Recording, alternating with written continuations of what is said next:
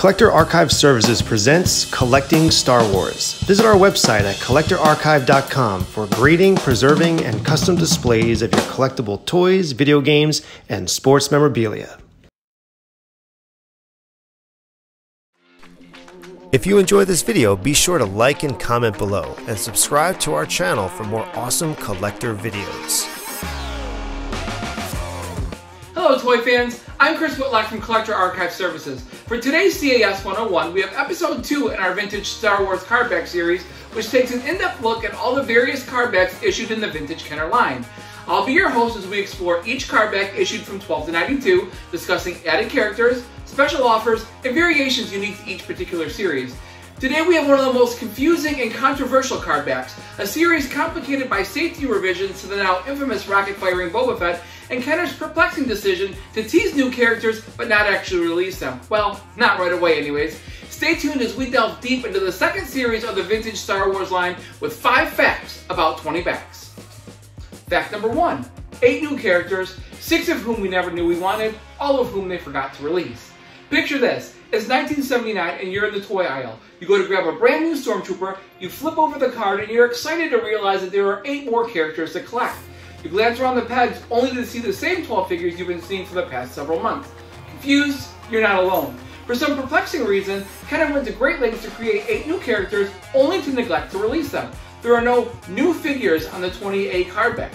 According to purists, they didn't debut on the 20B cardback either, but we'll get into that mess a little bit more in fact number 4. Kenner decided to make all new packaging, reformat the cardback design, create and name all new characters, but in the end, gave consumers repackaged versions of the figures they already had. At some point in time, the 8 new figures began to appear on the shelves, and it was glorious in that late 1970s sort of way. By the time the 8 figures were widely available at retail, not only were our minds spinning with the joy of new toys, we got our first tease of an all-new movie. A majority of the figures were characters that only appeared in snippets in the movie, but allowed kids to flesh out their favorite scenes, most notably the cantina scene. These characters would go on to get fancy names and backstories in the Star Wars Expanded Universe, like Ponda Baba or Momau Nadon, but for the vintage run their names were simple and most notably were descriptions of how they looked on screen. The hammerhead shark-looking guy was named Hammerhead, the snaggletooth guy was named Snaggletooth, and the guy with the puffy butt on his face was named Walrus Man. Most of the characters had little to no impact on the story, but instead became fodder for the imagination, allowing kids to expand the Star Wars universe with all new crazy aliens and droids.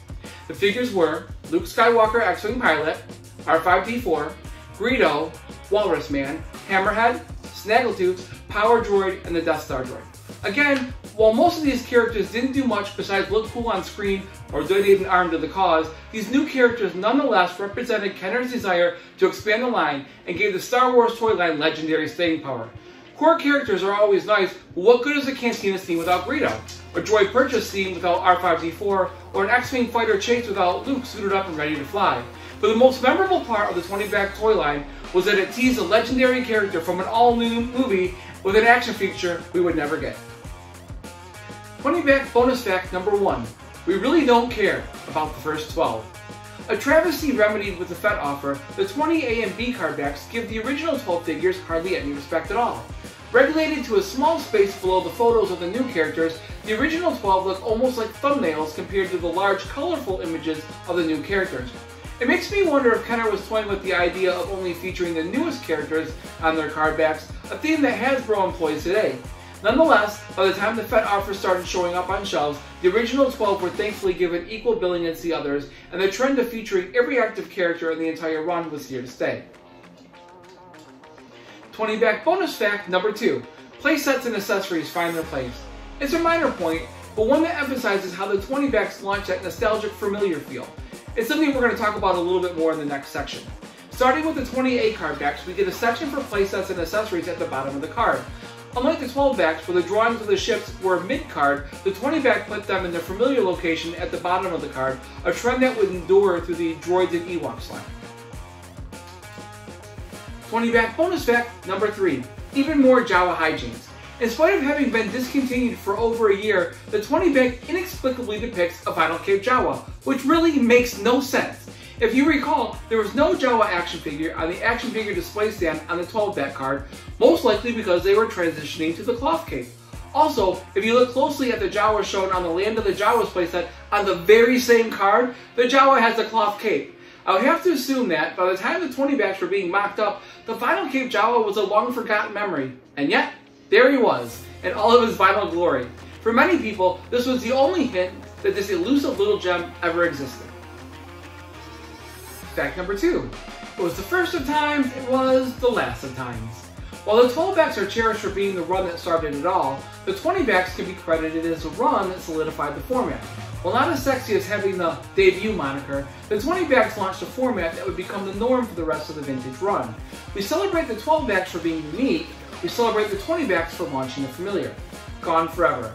Animated drawings of the characters. The easiest to spot and most dramatic change from the 12 to 20-backs was a new way Kenner decided to present the collection. Dropping the long and cumbersome character descriptions and the cool but wildly inaccurate character drawings, Kenner instead presented us with photorealistic images of the toys as they appeared on the shelves. Well, the action figures anyways. The playsets and creature images would change dramatically over the 20-back run, but we'll get more into that in fact number 3. Hashtag false advertising. Also making a quick cameo before disappearing forever was the white price box in the upper left-hand corner on the front of the card. The price box lasted through the 20A cardback, but was gone forever by the 20B. Apparently, stores didn't want Kenner telling them where to place price stickers. They wanted the freedom to place them wherever they darn well pleased, and so they did. I'm looking at you, Toys R Us. Literally slapping price tags over characters' faces. How rude. Here to stay, for a while anyways, individual images of the action figures. Starting with the 20-backs, kids could see the actual pictures of the figures as they would appear in stores. Each character would get their very own cameo box all to themselves. The original 12 characters appear in smaller images just below the new characters with cool themed backgrounds. The 8 new characters are featured in larger photos, each with cool colored backgrounds. This style of displaying figures was very appealing and would stay with us halfway through the Empire Strikes Back line. Also here to stay, collect all 20, the challenge begins. Unique to the vintage Star Wars line, every character ever made was available from their debut card all the way through the end of the run, up to and including the Power of the Force line. Meaning that the obscure characters that appeared for 3 seconds in the first movie, like Hammerhead and Snaggletooth, would be available for years to come. Kenner would keep a running checklist of every new character incarnation that would include photos of every figure in the line.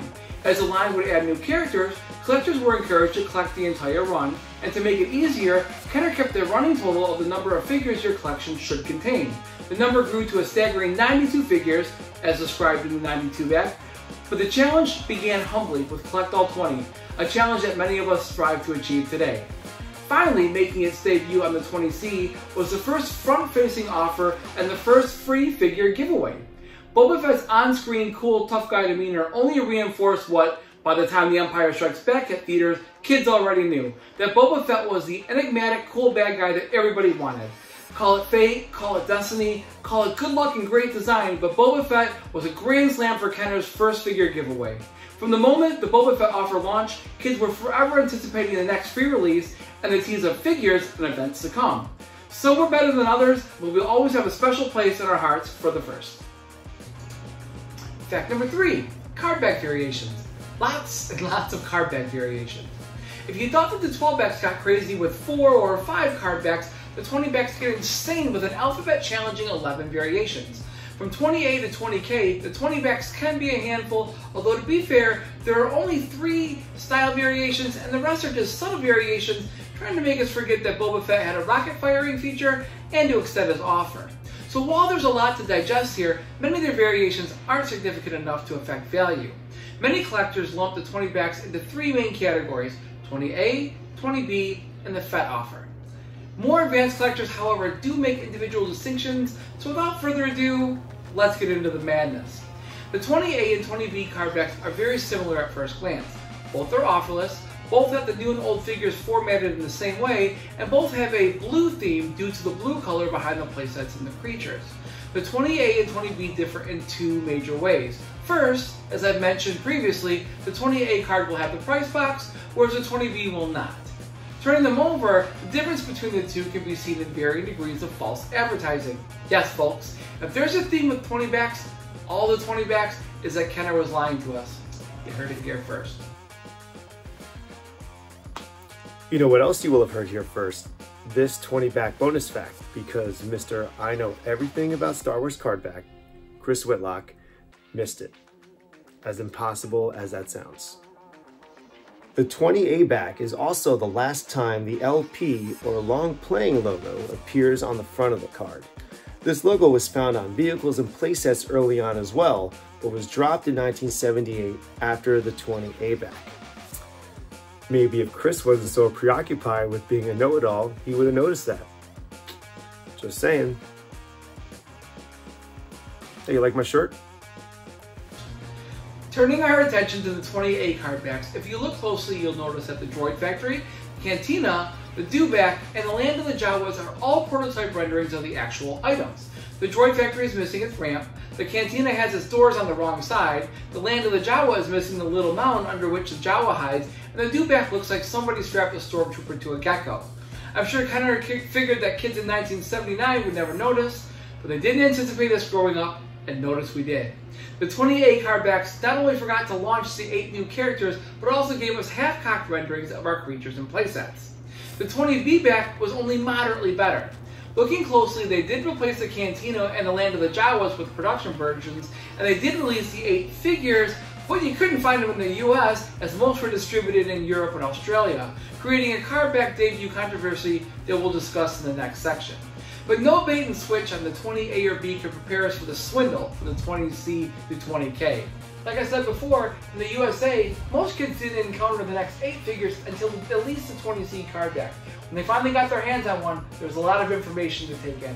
First, there was a whole bunch of brand new toys. Second, there was an additional action figure, and it was free. And third, probably most important, was there was a whole new movie on the event horizon that we got to look forward to. The Fett Offer 23 back conveyed a lot of information in a small space, and still to this day holds a premium over subsequent 20 backs. Sporting a starburst on front containing an animated image of Boba Fett, the 20C was, as mentioned previously, our first taste of an offer on the front of the card. On the back, the cardback calls back to the 12-back era with a black-dominated color scheme, with the playsets returning to mid-card, similar to where the ships had been on the 12-backs. In this incarnation, the 8 new figures, as well as the 12 classic figures, have the same size pictures, giving the classic 12 figures the respect they finally deserve. But nobody really cares about that. The 20C is all about the rocket-firing Boba Fett, the toy we were promised but was never delivered. Prominently displayed on the upper left-hand side of the card is our first full-scale look at Boba Fett. This was an animated image that looked a lot less like the figure we would eventually get in the mail, and a lot more like the Kit Bash prototype that was pictured on the insert distributed with the action figure collector's case. Next to the full image was a picture of Boba Fett leaning over, allowing his missile to launch from his back. Next to that image, on the right side of the card, were the instructions on how to send away for the figure. Ironically, there is no mention as to what role Boba Fett would play in the Star Wars saga. Remember, in 1979, Boba Fett was not in A New Hope. Actually, neither was the phrase A New Hope. Neither was Episode 4, but I digress. Not until 20E was there any mention of who Boba Fett was or what role he would play in the saga. For the remainder of the 20-back variations, it's essential to know that every variation started life as a Fett Offer 20C, and that every subsequent variation is a series of stickers either covering the Fett rocket firing feature or extending the promotion. Here's a breakdown of the many Fett Offer variations. 20C. 20C was the initial release. This card shows the rocket-firing Boba Fett and has no stickers applied to the back whatsoever. Many people consider this the US debut of the 8 new characters and will command a premium over the remaining 20 backs. 20D. 20D is a 20C, but they put a black box covering the rocket-firing portion of the Boba Fett offer. 20E. 20E is a 20C, but they put a yellow sticker covering up the rocket-firing portion of the Fett offer. This is the first card back that describes the details as to who Boba Fett was and what role he would play in the new movie. This is also the first card back to mention that there was in fact going to be a new movie. The yellow sticker exists in both square and rounded corners. So from here on out, if I mention that it has a yellow sticker, understand that potentially it could have square or rounded corners. 20F. 20F is a 20D black box version, but they put a red circle sticker extending the Boba Fett offer from $531.79 to $331.80. 20G. 20G is a yellow sticker version, but has a red circular sticker extending the offer from $531.79 to $331.80. 20H. 20H is a 20G yellow sticker, but with a rectangular sticker over the circular sticker, further extending the offer to $1231.80. 20I. 20I is a 20D black sticker version, but with the rectangular sticker, further extending the offer to $1231.80. 20J. 20J is a 20E yellow sticker version with a rectangular sticker only, and it extends the offer to $1231.80. 20K. 20K is a 20C, but has a secret figure offer covering the entire upper section of the card. This functionally changes it from a Boba Fett offer to a, spoiler alert, Bosk offer. This will also have a Bosk offer sticker on the front of the card covering up the Boba Fett offer. Of all the Fett offer variations, the 20C is the most desirable from a value standpoint. However, since every Fett offer card is essentially an enhanced 20C, many people over the years have tried to remove the stickers to convert a later version of the card back to a 20C. This almost never ends well. Many 20-back offer Fett cards have damage from where someone has tried to remove the sticker. If you find a 20C with sticker residue in the area where the sticker likely had been, be aware that any damage will affect the grade. If CAS can tell that the sticker has been removed, it sadly creates yet another 20-back letter designation, the infamous 20X. Fact number 4, the 20-back debut card controversy. For Star Wars fans, the debate continues. Who shot first? Han or Greedo? Han. But for mid-time card collectors, we're more concerned with which do we consider a debut card, the 20B or the 20C. While their alphabetical title seems to imply an obvious answer, distribution patterns make this a McClunky of a debate. It is an agreed upon fact that the first 20-backs to debut were the 20As. The 20Bs seem like a likely evolution of the 20A and likely were released next. So why the controversy? It would appear as though Kenner chose not to release these widely, if at all, in the United States. Instead, in spite of the fact that the packaging is clearly designed for the US market, the 20B backs seem to have been distributed in parts of Europe and Australia. So if you were a kid in the United States, the US debut card would have been the 20C. So why should this matter? Because for debut card collectors, there's a history of key pieces that appear on US cards but never saw local distributions or never saw distribution in the USA at all. Examples include the 45-back C-3PO, the 48A Forlorn, and the Power of the Force Anakin. So the question is, if the card wasn't released in the USA, but the figure was clearly on USA packaging, should it be considered a US release? Often the decision comes down to budget. The 20B release of the new 8 characters are very scarce. Assembling a complete set can take many years and cost lots of money. Some collectors even have put out bounties to help them tracking down the elusive figures. The cost for its value is prohibitive as well. Any one of the first 8 characters on a 20B card can cost 2 to 4 times as much as their 20C equivalent. And while the owner will know the significance of the pieces, visually, from the front, a 20B set will look identical to the far more common, far less expensive 21-back card. As far as scarcity, the 20C is no easy run to complete by any means, but they really don't compare to the 20B predecessors in terms of scarcity. As to why Kenner decided to distribute the 20Bs abroad, I have a theory. The Boba Fett offer wasn't available worldwide. The United States and Canada honored the offer while the rest of the world had to wait until Boba Fett was available at retail. That being the case, I believe that Kenner shipped the offerless cards to places where the offer would have been invalid and sent the Fett offer cards to area where the offer would have been valid. It's clear that with all the cardback variations that Kenner had his hands full with getting these figures to kids domestically.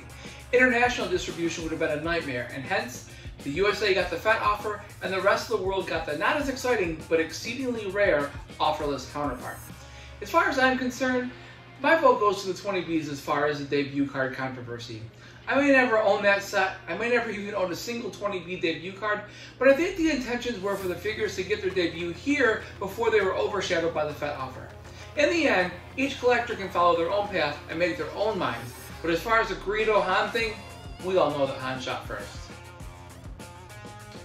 Fact number 5. Rarities, variations, and ironic figure cardback combinations. Rarities.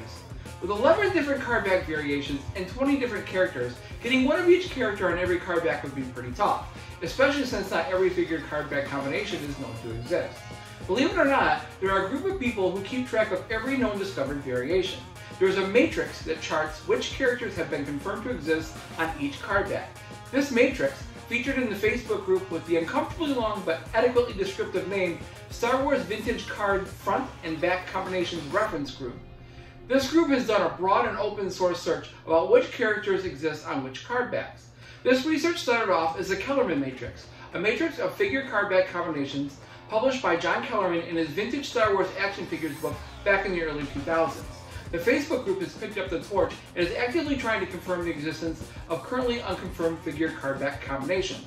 There are several figures that are confirmed on some of the 20 backs while absent on others. But with so many variations being nothing more than a sticker update of a previous release, variations beyond 20C that do not exist are considered yet to be found or yet to be reported, as opposed to being rare or thought not to exist. It's reasonable to assume that if a 20C was created, then any further variation is likely, or at the very least possible. However, that being said, with the three main cardback combinations, there are a few notable rarities and omissions. The R2-D2 20A is very hard to find and extremely sought after, with only a handful of samples known to exist. However, he is oddly more common than R2-D2 on any other 20 back whatsoever, in so much that he wasn't released at all for the remainder of the 20 back line. Therefore, it's technically true to say that the 28 R2-D2 is his most common 20 back, although to do so would be playfully deceptive. C-3PO can be found on a 20A and 20B, but not at all on 20C or any of its variations. Just like his tiny counterpart, no Fett off for C-3PO has ever been found. Ironically, there is product art for the Boba Fett offer point of sale display bin filled with package figures, and the image of both C-3PO and R2-D2 are shown. Also, a clone of the 20 C-3PO exists. However, neither of these two characters have ever shown up as the confirmed 20C mint-on card figure or as open card backs. Additionally, while every version of the first 12 figures exists on the 20A card back, a majority of them do not exist on the 20B.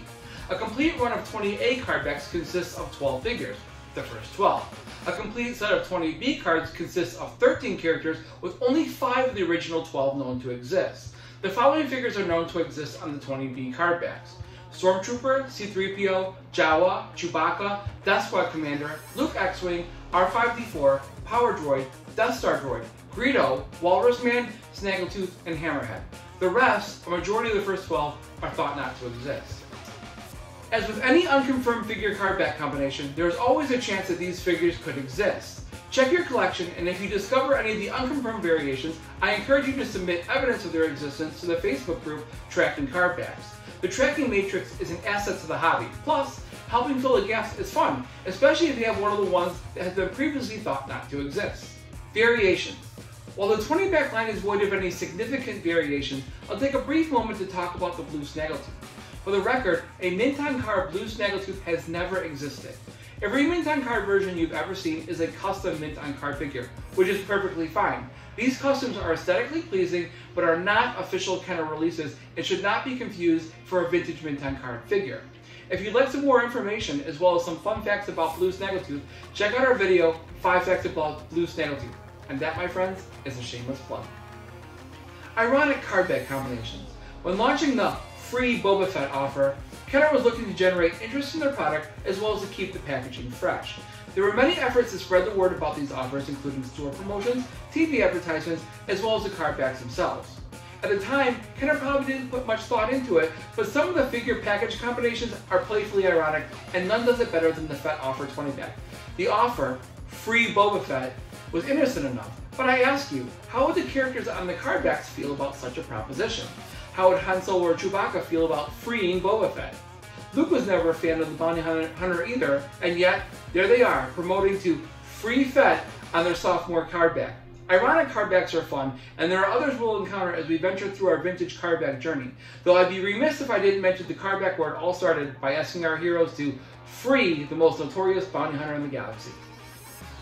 So that's my 5 facts about 20 backs. Thank you for sticking around as we waded through all the variations and the nonsensical distribution issues. Look out for my next episode, 5 Facts About 21 Backs, where the Star Wars logo gets a swan song, new branding is introduced for the new movie, and we talk about a famous bounty hunter. No, not that one, the other one. As always, like, subscribe, and share, and if you have any comments, leave them below. Until next time, keep collecting.